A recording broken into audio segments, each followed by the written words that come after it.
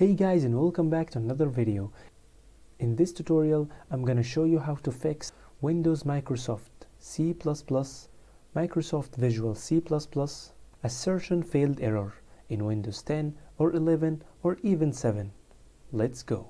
The first thing you have to do is to open your Google Chrome browser like this, and then search for Victor Info's blogspot like this, and then click on the first one. Click on the search icon and search for assertion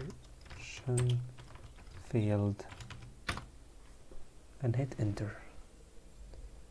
Click on this app, scroll down till you find the direct link to download. Click on here.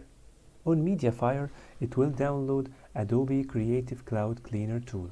Download it and then open it. It will ask you to choose a language.